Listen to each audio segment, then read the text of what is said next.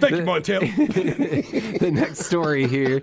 Headline reads, Feds, man used fraudulent PPP loan to buy Alpaca Farm. This is on May 4th, also coming out of Boston. So in Boston, the owner of a Massachusetts pizza parlor lied about the number of employees he had to fraudulently obtain more than $660,000 in federal coronavirus relief funds. And then used some of the monies to buy and stock an alpaca farm in Vermont. And federal prosecutors are charging him, with fraud. So Alpaca, you in prison, right?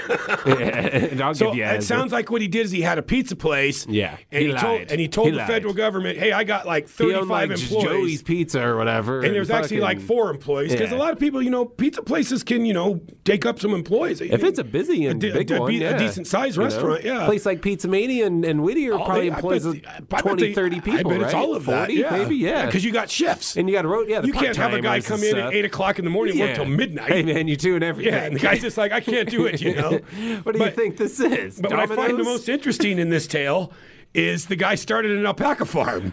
So check in a this way, out. Okay, go ahead. I'll let you finish the story. Dana McIntyre, 57 of Grafton, of Grafton, Vermont, was arrested Tuesday and charged with wire fraud and money laundering, which is like the same as drug. This is like drug laundering it's a federal kind offense. of shit. It's go to jail this is mob kind of shit. So,